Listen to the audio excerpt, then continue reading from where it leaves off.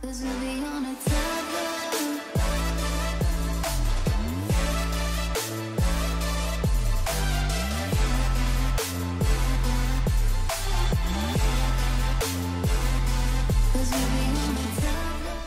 Okay, hello.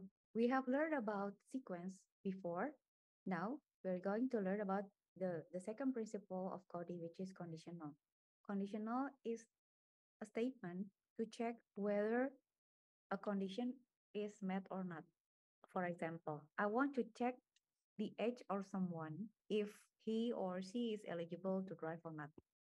Let's make it simple. Okay, let's say I'm going to ask about their age. How old are you?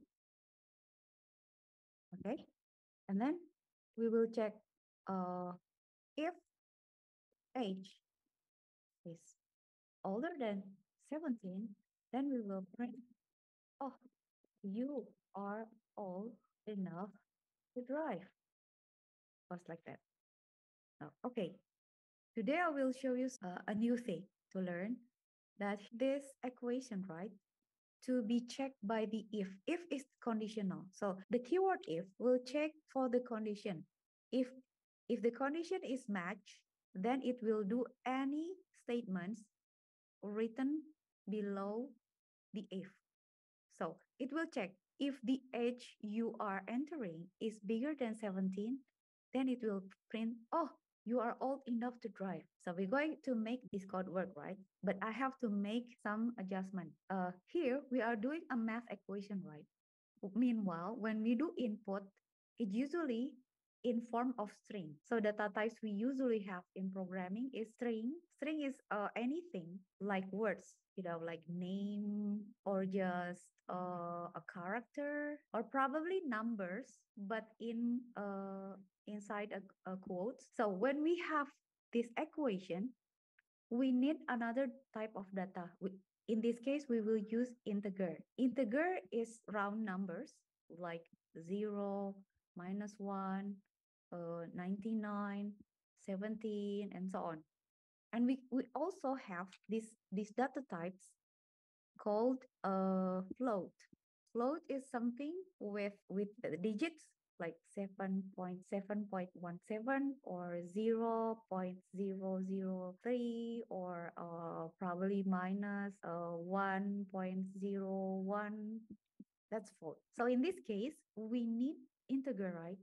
Because we want to compare it with a number, right? Number of integer. So we have to cast or change the type of the age from string to integer. So we're going to change the type of the variable into integer. Because if we don't do it, there will be an error like this. Let me say I will enter 19 and then there will be error. It says that I cannot do the equation math because the type of the data doesn't match. So what we have to do is we have to do the casting, right? We just do integer. So it's instead of using string, we will use integer. So the age will be a number to be compared to 17. Then it will work. Now, how old are you? 19. So it will say, oh, you are old enough to drive. Okay. So what happens if we put something like, what if my age is 15, let's say? The program won't do anything because we don't code them. So if you want to say something else, you just add else.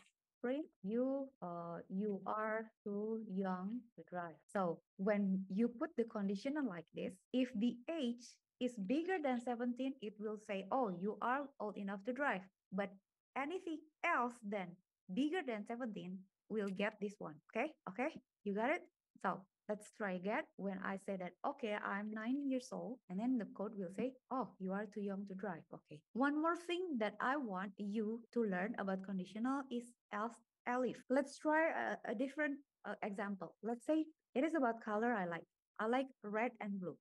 And then I would say that if red, this is my favorite color.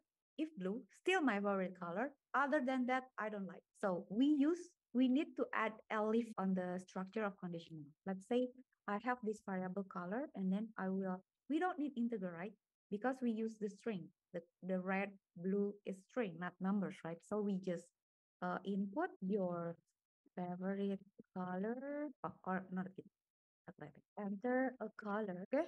And then we check if color equals to red, then I will respond my favorite color. And then the user enter another color, color equals to blue. I will print also my favorite color. But other than red and blue, I will say print not my favorite color. So when we try this, let's say I say red, it will, oh, my favorite color. And then when I enter blue, also my favorite color. But when you put anything else, like probably yellow, I will say, oh, not my favorite color. One more thing, I need to remind you that you have to remember the difference between one equal sign and then two equal sign. When we are doing this only with one equal sign, that means an assignment. So we want to set up a variable with some value. Let's say you have a variable here, and then you want to put a value in it. Let's say the age, you want to add the value to be 19. You use just one